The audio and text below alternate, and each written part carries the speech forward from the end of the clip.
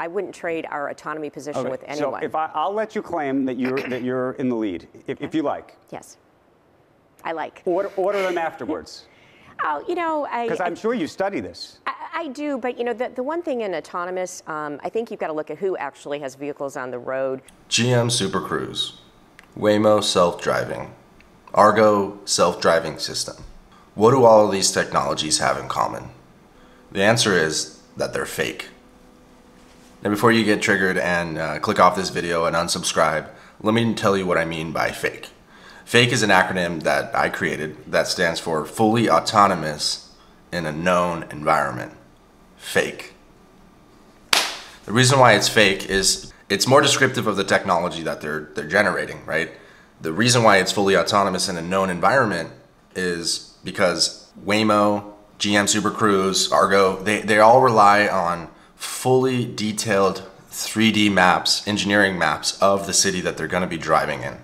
If they go outside that fully detailed mapped area, it won't work. The technology relies on LiDAR to position itself inside of that map, but it heavily relies on engineering maps that are created by hand that are very intensive to make. That's why it's not scalable. It's more like deterministic. It's a lot like Industry 3.0 point-to-point integration, and that's why it's fake, right? It's fully autonomous in a known environment, and I don't think people are really hearing this message, so that's why I wanted to create this video.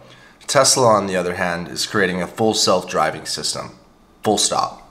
It's full self-driving because it relies only on cameras, so the technology is actually out there today. They're not having to rely on expensive LiDAR.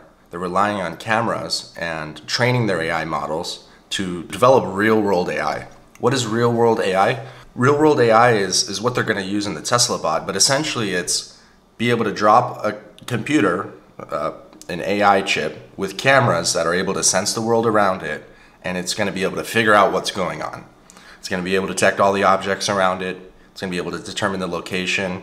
It's going to be able to position itself within that location, and it's going to be able to know what to do, right? It's going to be able to react and respond to the environment as if it were self-aware. It's kind of like self-aware skate. It's kind of like Industry 4.0. We say all the time that Tesla is an Industry 4.0 company. That's one of the reasons that they are heavily relying on their machine learning and AI and cameras as opposed to engineering maps and LiDAR and geofences, fake technology.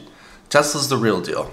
So I want to talk about 3 examples in this video to illustrate my point, and we'll end this video with a question for you guys. So make sure to stick around to the end. If this content is interesting, make sure to subscribe. We talk about all things Industry 4.0, IIoT, and digital transformation.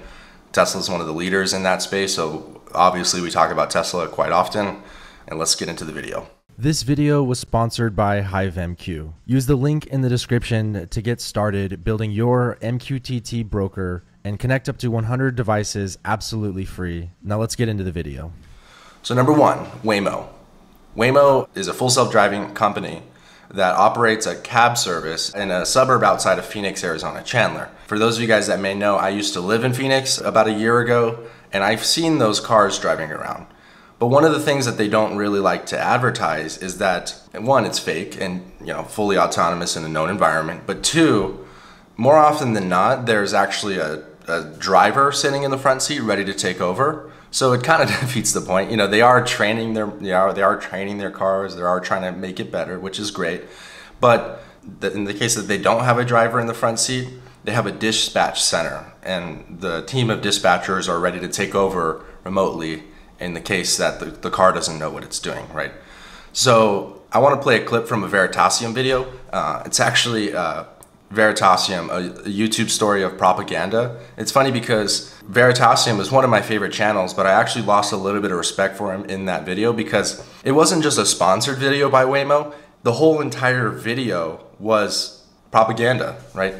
Veratasim is Latin for truth, and he did not tell the whole truth in that video. He didn't even mention the fact that this technology was limited to areas that their team of engineers have created highly detailed engineering maps for the city. He totally left that part out. Monitoring the environment around them and making decisions based on what they find.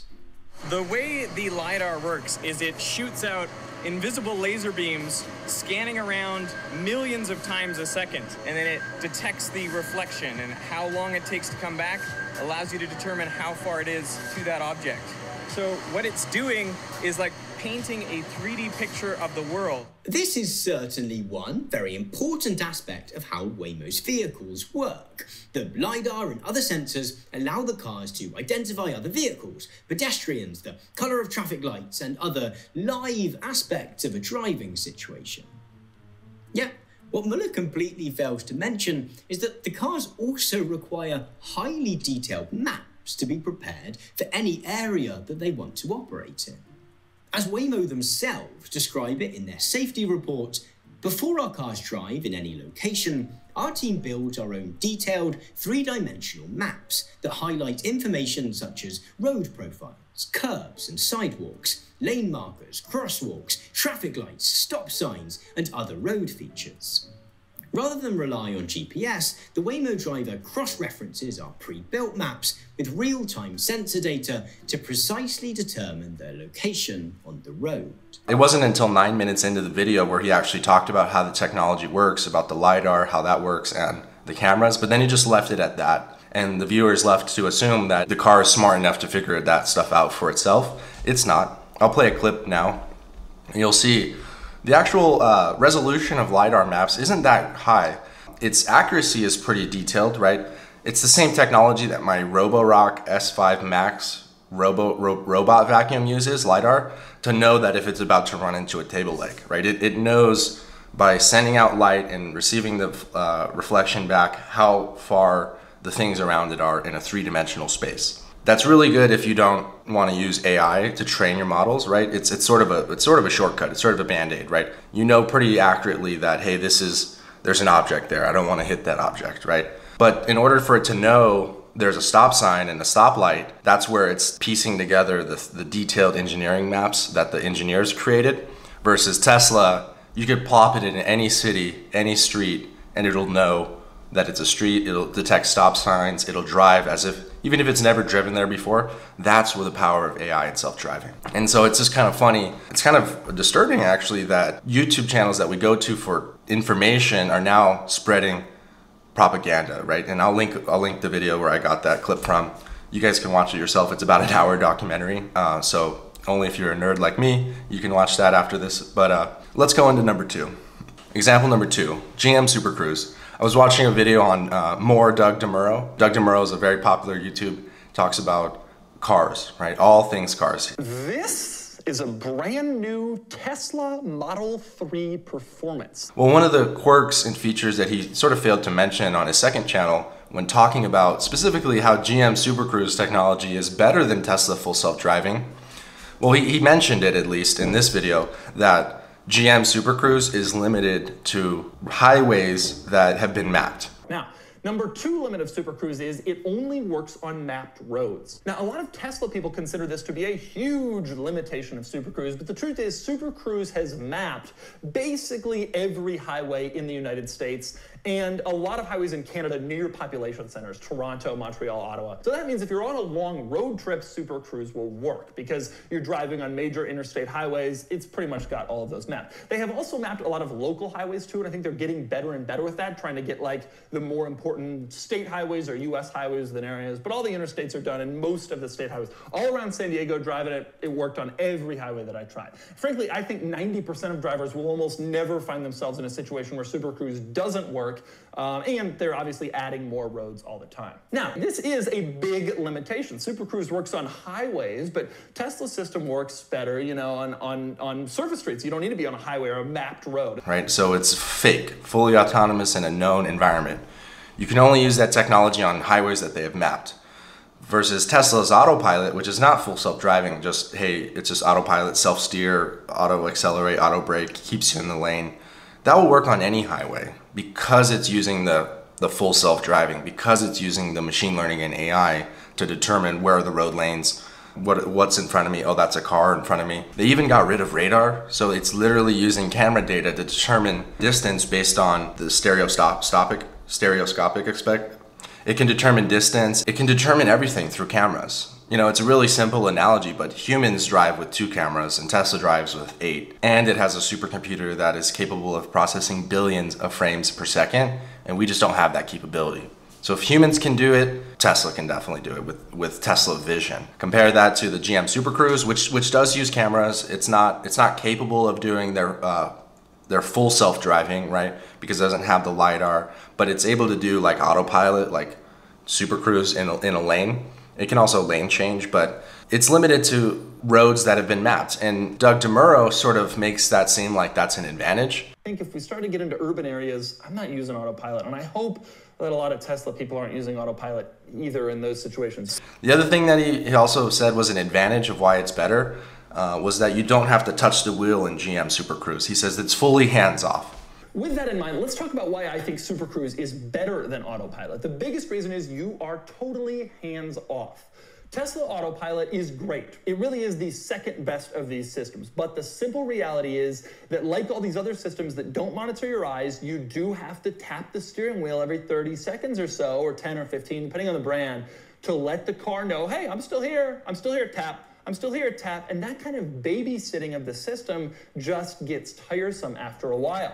Like you're sitting there and you're looking ahead, you're paying attention, but ding, you have to touch the wheel. Okay, fine.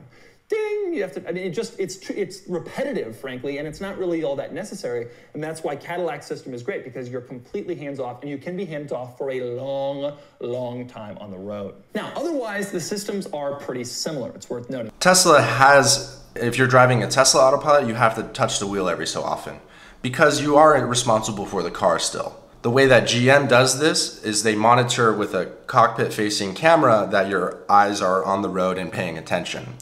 And if you look away, they'll take it out of Super Cruise, right? Tesla, if you don't touch the wheel every so often, it'll take you out of autopilot. Well, Tesla has a cockpit-facing camera. And so if they wanted to, they could really easily, through software, make that the autopilot engagement feature is just by looking. So there's probably a reason why they don't do that. And the reason probably is because it's not meant to be fully hands-off. It's meant to be hands-on, right? So you could take over at any time. I mean, until vehicles are level 5 autonomy, which Tesla will probably get there first, until that, and the vehicle is shipped without a steering wheel, you're probably going to be responsible for the vehicle at the end of the day, right? It's still in beta. But the rate of acceleration on Tesla's part is going much, much faster. GM has just introduced, I think by 2023, they'll have the ability to do remote firmware updates through their new software platform. Ultifi is coming to vehicles starting in 2023. We just announced Ultifi that allows us to quickly update and roll out things to customers after they buy the vehicle. Think about it. Your vehicle can get better through ownership. So again, I don't know how Mary Barra can claim that they're leading the way, but it's not a technology that's available till 2023. So with that said, let's move on to the last example, and this one should really drive it home for you guys. GM just did an opening of their factory, a reopening of their Factory Zero, and President Biden actually had a speech. So let's see what he had to say here. As the United States of America, and it starts here in Detroit. In the auto industry, Detroit's leading the world in electric vehicles. You know how critical it is? Mary, I can remember talking to you way back in January about the need for America to lead in electric vehicles.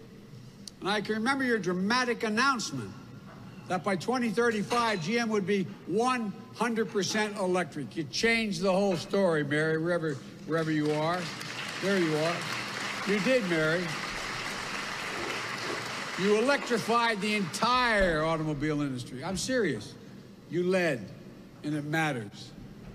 And drastically improving the climate by reducing hundreds of millions of barrels of oil that will not be used when we're all electric. So as you can see in this clip, Joe Biden is clearly inflating the capabilities and the leadership of Mary Barra specifically and General Motors. No one who has their brain on straight can come to the conclusion that GM is somehow leading the way of electric vehicles unless you're talking about leading the way straight into the ground. A fully electric fleet by 2035 is GM's goal. I'll give you guys a little hint.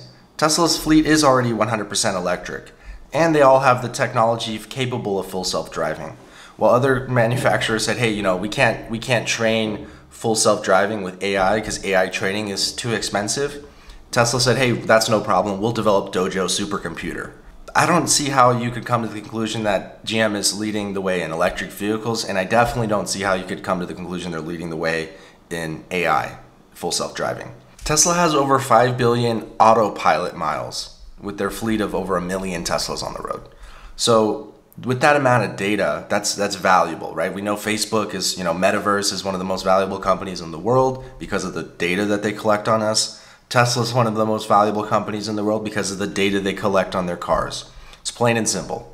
And they don't spend any money on marketing. They don't spend any money on lobbying. I have a weird feeling that's why there's kind of collusion between the US government, the United Auto Workers Union, and General Motors, and they sort of seem to hate Tesla. There's like this anti-Tesla movement, even penetrating the YouTube space with channels like Veratasim and Doug DeMuro sort of seem to being on that payroll too. But with that said, I don't have any ill will for General Motors. In fact, our mission is to save and create jobs in the United States by helping manufacturers do more with less.